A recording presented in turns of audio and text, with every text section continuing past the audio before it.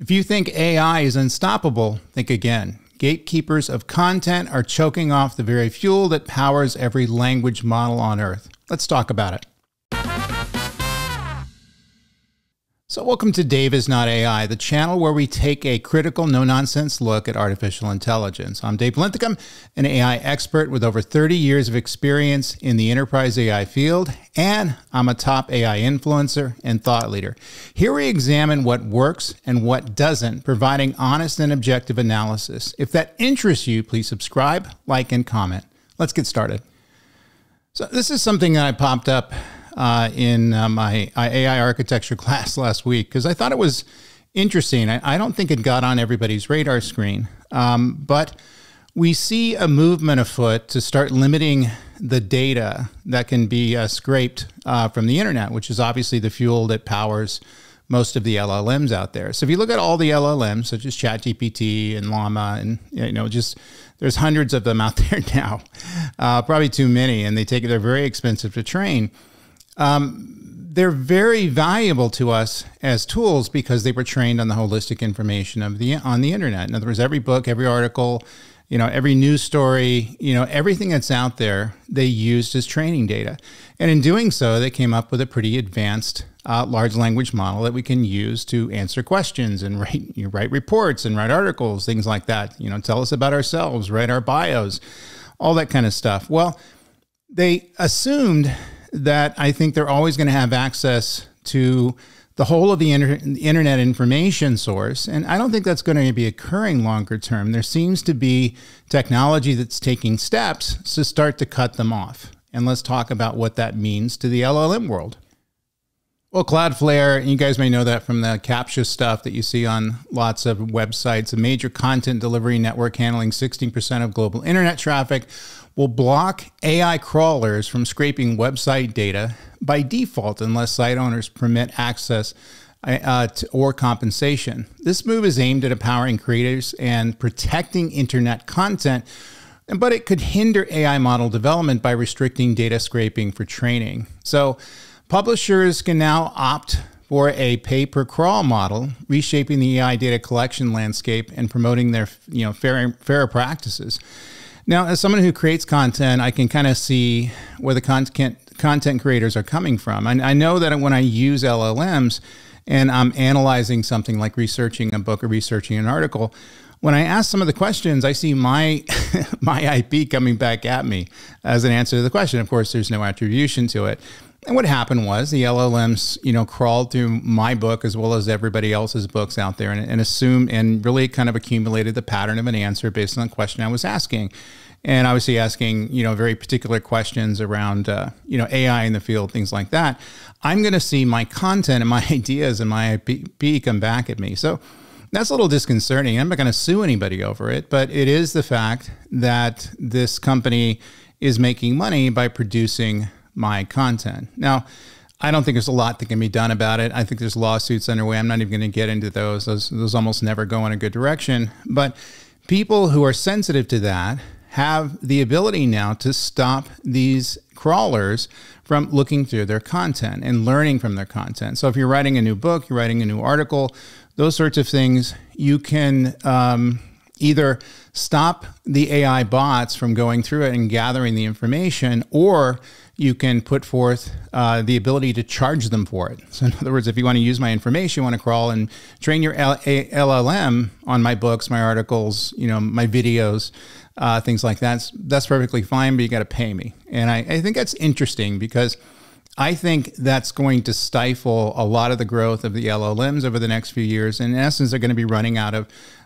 data that's going to be meaningful information that they're going to need to train their knowledge models. And if that data is not going to be there, their data is not accessible, then they're going to cease to do it. And I think the value of LLMs as we're moving forward is going to be diminished over time. So depleting high quality public data is kind of what we're getting at here. So much of the high quality, diverse, and easily accessible public data out on the web has already been scraped and used for existing LLMs. So the new models will have little fresh data to learn from if we're going to restrict access to the information. And it's funny, the people who create LLMs have always been open and honest about this. In other words, they know that the first generation of the LLMs that were based on information, for the last 150 years, or as long as we're gathering information and digitally enabling it, books, articles, things like that, that the best bang for the buck was going to be the first instances of those LLMs, because they're in essence taking the training of all the information that was created from the beginning of time and is available on the open internet. And it knows that we're not generating data, at the same rate that we did over the last 150 years. And so, therefore, the new versions of the LLMs that are trained with the information that's out there, there's not a lot of net new information relative to what they saw, 3 or 4 years ago when they first started training these LLMs. So they realize that there's going to be a diminished benefit coming back from these things. Now, what's going on now is not only are we going to see a diminished benefit from creating net new data, but much of the data that we would normally target to scrape in order to train these bots, in order to train these LLMs, is going to be disallowed. And if that's the case, you're going to pay for it. And if that's the case, then we got a problem, because if there's not a lot of new information that they're allowed to scrape, then the LLMs are going to have a diminishing return over time. So widespread web data blocking is really what I think is going to be the trend moving forward. An increasing number of websites are implementing measures such as robot.txt, files, CAPTCHAs, paywalls, and anti-scraping technologies like we just read with Cloudflare, preventing automated data collection by LLM developers. And again, this is something we could do for a long period of time. We could actually, in search engines that were cataloging the entire internet, they would have bots that would run off and basically collect information. So when you type something in to a search engine, you're actually going into a database and you're looking at indexes that were created by bots that are going out and scraping the internet. The LLMs go a step further. So not only do they scrape the location of the data and the subject matters and indexing what information is there, but they learn from the information and create a knowledge model based on the information.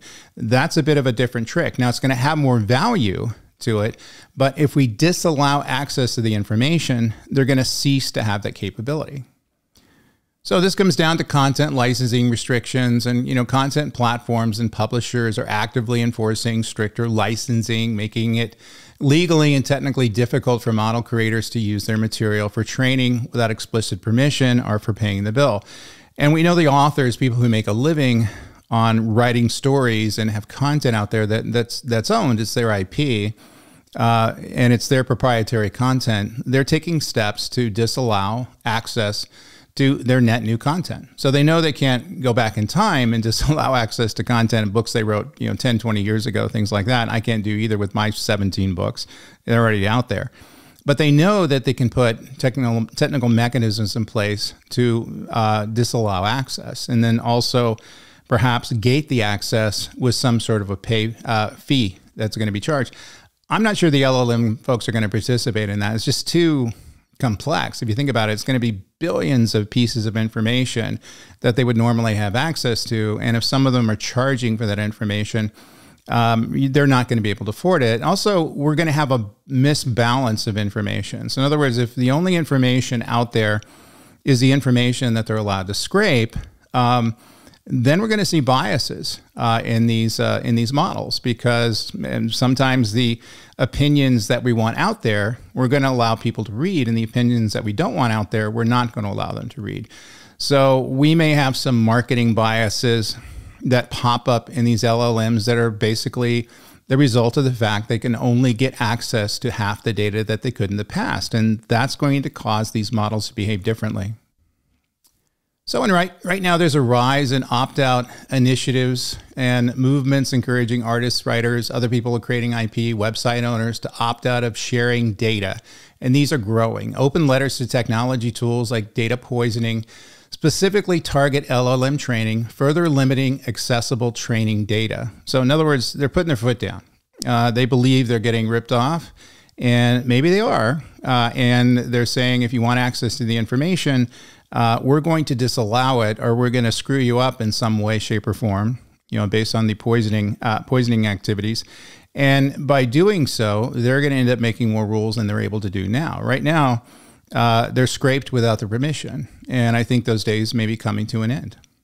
And so we're shifting toward more walled gardens. So more content is moving behind logins, paywalls, or restricted app-based ecosystems, making it inaccessible for crawlers and LLMs, which reduce the breadth and variety of data available for training. Again, if they're only able to get at the data that they're shown or they're allowed to see, then these content producers can introduce biases because they know that the data that they're allowed to see is going to lean a certain direction or push for certain ideas. And the one that they consider something they don't want them to understand or want them to know, then they're going to put protections on them, put paywalls around them, things like that. So they'll be able to control, if everything kind of goes the way it is now, they're able to control the ability for certain behaviors to be built into these LLMs based on the fact they're only exposing certain types of data. And I think that's going to be a concern if people are using these LLMs, for core business operations. We talked about hiring and firing a few shows ago. If that's going to be the case, then this is going to be a bit of a problem. So as a technical arms race in data protection, LLM developers find new ways to collect data. Website owners respond with more advanced scraping, detection, and prevention techniques.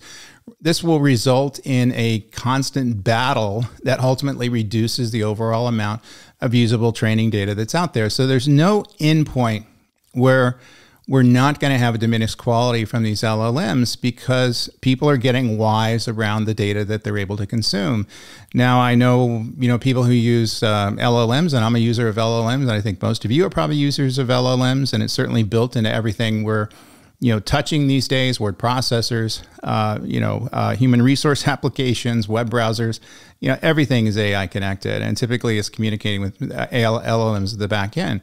There may be a time when we can't trust it as much, or we're going to have to put very detailed technological governance around the utilization of these LLMs to make sure we don't deal with biases, or we deal with meta hallucinations, or we don't come up with the wrong information that's being culled from the use of these LLMs because of the selective data that they're trained upon. And I think that's just the reality we're going to be heading to. So you might as well get used to it.